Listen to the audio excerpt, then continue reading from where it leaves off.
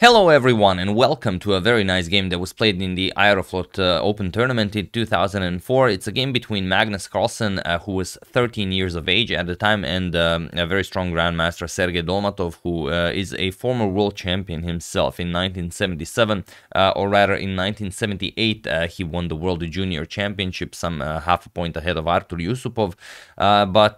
Okay, Magnus knew that he was facing a former world champion, but Dolmatov did not know that he was facing a future world champion. And yes, I am recording this as today is Magnus Carlsen's 32nd birthday, so you guys are welcome to wish him all the best in the comments if you like. And also sorry about no videos for the past 2 days. I just couldn't use my voice. Every time I tried to speak, I just started squeaking. It was really weird, so it was impossible to make a video. But now my voice is much better, as you can hear.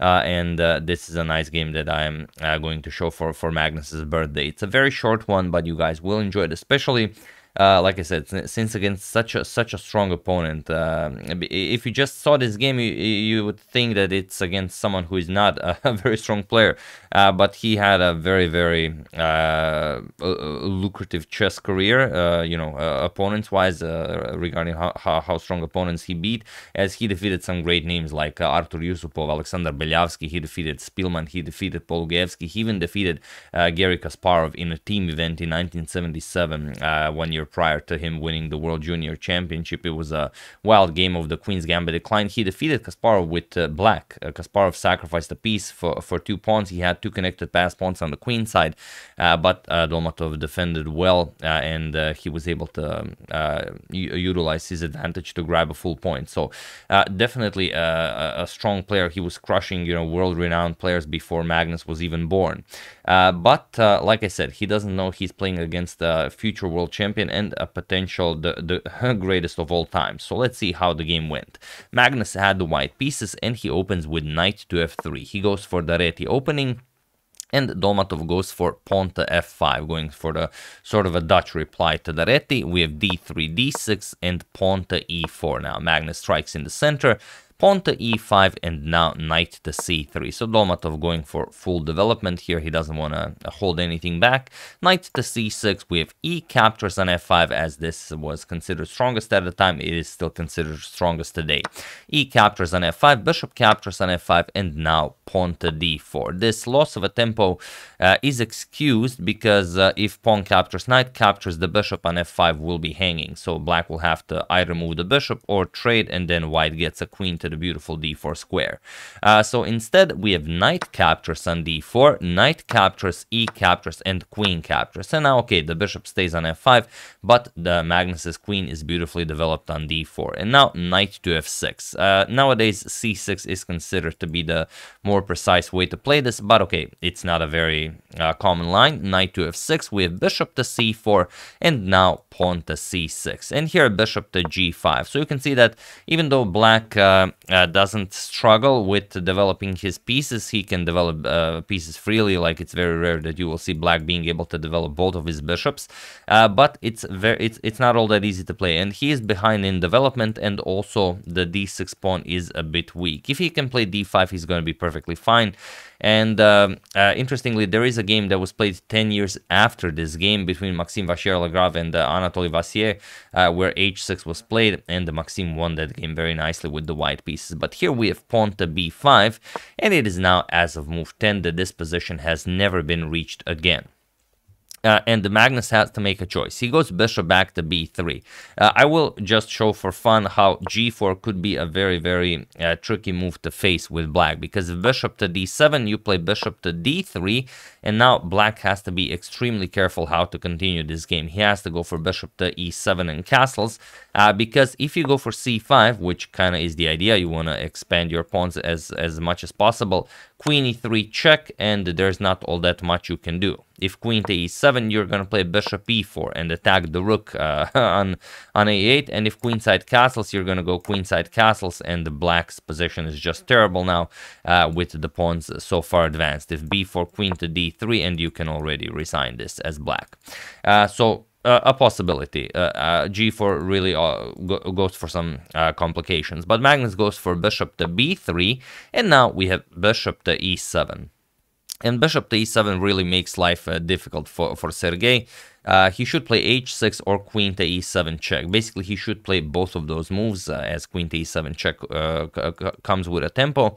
But he goes for bishop to e7, and now Magnus just castles queenside, and there is no good way for black to play this. The bishop here prevents castles. The d6 pawn is weak. You can't really move, and you know that rook h to e1 is coming. So queen to d7 is played. Sergey hopes to castle his king to safety queenside, but now rook h to e1. And even though castling queenside is possible here, look at this. If castles queenside, a4. And what can you do here?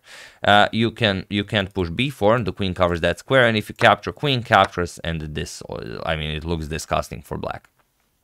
So instead, after rook h to e1, king to d8 is played, trying to get the king out of harm's way, trying to go for king to c7, but now Magnus just goes for rook captures on e7. Probably the move I will use for the thumbnail, and there is no good way to recapture. If you capture with the king, sort of to defend the d6 pawn, look at this, bishop captures on f6, g captures, and rook to e1 check, forces the king away from the pawn, and once you move the king, queen captures on f6 check, and that's it. You either lose the rook, or you try to defend the rook by connecting the rooks, and then rook to e7 will cost black the queen. So after rook captures on e7, queen captures on e7 was played, and now queen to f4. Again, made possible because this weird bishop on f5 is undefended. This comes with tempo, and now the bishop is hanging, and also the d6 pawn is hanging. So Sergey tries to combine this with bishop to d7, tries to hold on to everything, and now while Magnus could just capture the pawn here, he goes for knight to e4. Absolutely crushing a triple attack on the f6 square. Also more pressure on the d6 square, and of course if some of you are new to chess, you cannot capture the knight because after queen captures, the knight is pinned, the knight cannot move.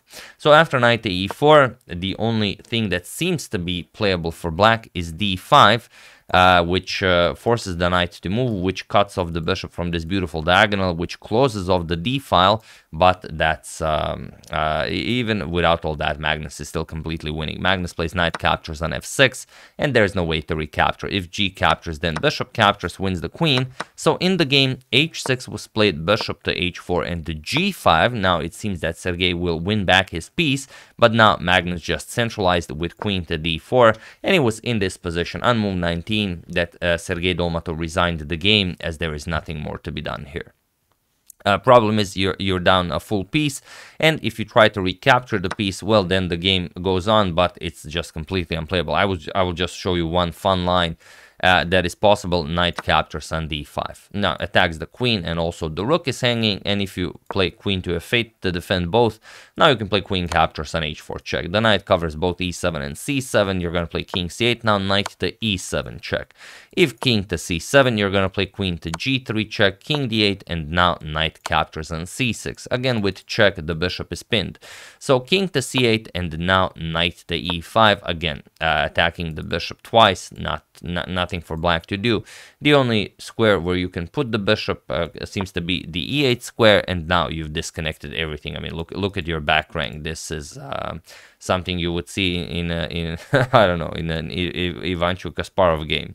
But let's say queen g4 check, king to b8, and now just rook to d8 with check, king to b7, and we can even finish off with a bang.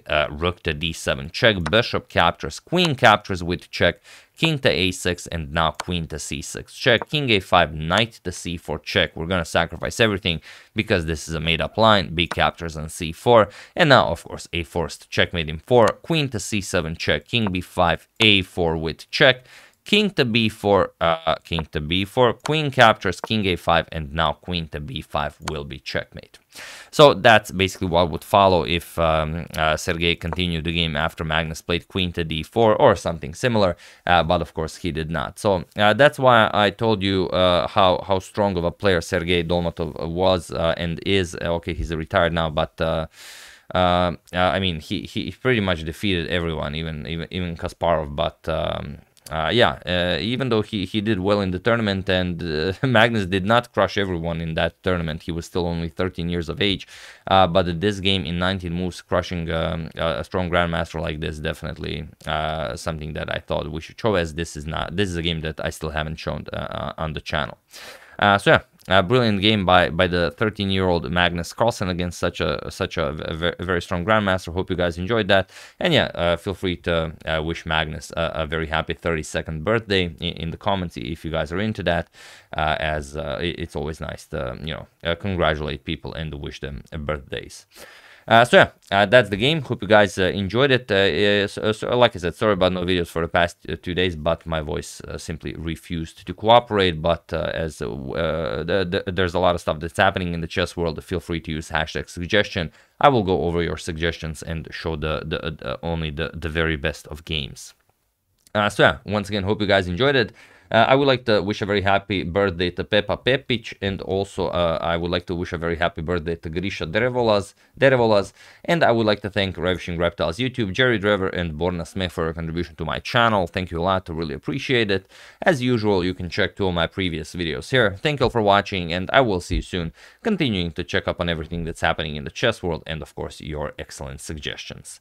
Thank you all, I will see you soon, and have an excellent rest of your day.